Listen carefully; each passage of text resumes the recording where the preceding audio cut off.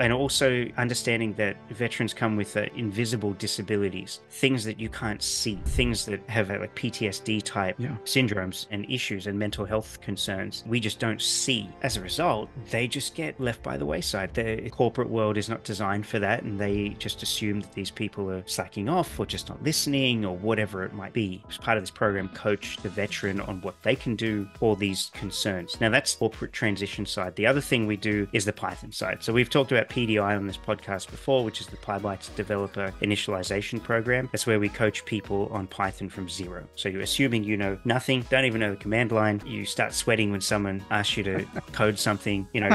People of zero skill, right?